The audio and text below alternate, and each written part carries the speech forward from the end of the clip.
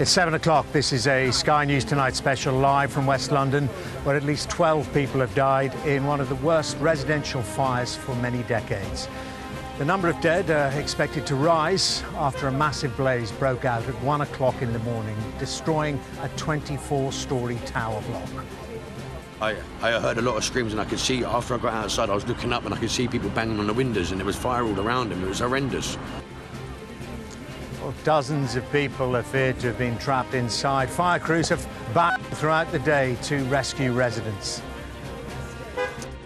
Worried family members launched a desperate hunt for missing loved ones amid mounting anger that residents were advised to stay inside their flats. There are very legitimate and very reasonable questions that a whole host of people are asking, and they deserve and demand answers. Well, questions now centre around a recent refurbishment of the tower. Emergency checks have been ordered on all similar work taking place across the UK. Firemen who began their shifts in the middle of the night are only just leaving the scene.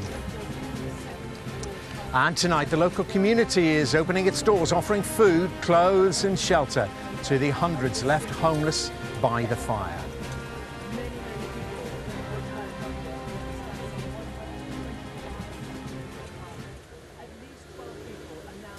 A very good evening, live from West London, where we're by one of the main routes into the capital. It's close to the massive Westfield shopping centre, very close to Shepherd's Bush. But the skyline has been dominated all day by smoke pouring, still smouldering from that building, a massive fire that has all but destroyed that 24-storey tower block. At least 12 people died after flames tore through the Grenfell tower around about 1 o'clock this morning. But the block contains 120 homes, and hundreds of people are thought to have been caught up in the disaster. Police say they expect the number of dead to rise, officially 12 so far. And fire crews have spent the day trying to bring one of the worst residential fires in decades under control. Tonight, relatives of the missing are still searching for their loved ones.